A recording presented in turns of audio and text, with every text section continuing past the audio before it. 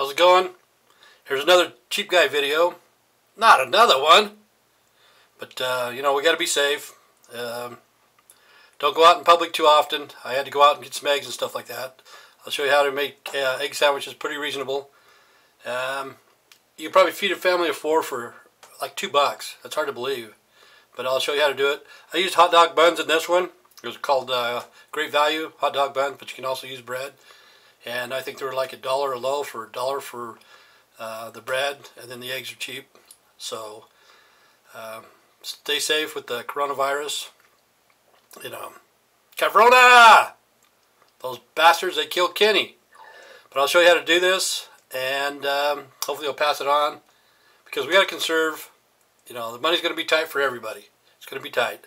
So I'll show you how to make egg sandwiches the cheap way, because I'm a cheap guy. You know, pretty dang cheap. Okay, hang on. I usually don't buy this many eggs, but I was at Walmart and this is all they had. This is 5 dozen eggs. I don't know how much it was, a little over $6 I think it was. So really it's a good buy.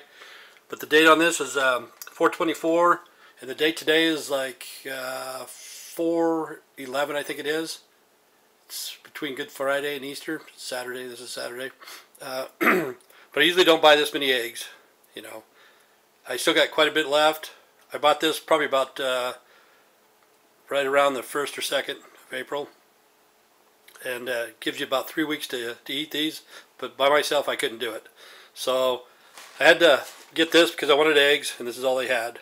But I know I can't eat the rest of them. This is what I did. I boiled them. So this is a pretty good idea. You boil them, and because they're going to last a little bit longer, put them in a jar. You can pickle them or whatever you want to do.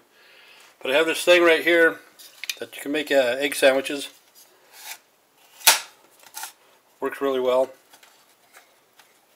I don't know if I can do this or not.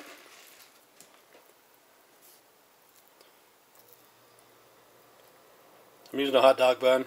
I got bread, but I need to get rid of these hot dog buns. You know, that way you don't waste food or whatever. But there it is. There's your egg sandwich. It's got relish. I got the relish from the dollar store, and it's got mayo. You know, if you want, you can put a piece of bologna or a piece of ham or a piece of cheese on that. This just shows you a little bit on how to save money. You know, you don't have to go out to eat every meal. It's very simple. So thanks for watching, and have a good day. Be safe, people.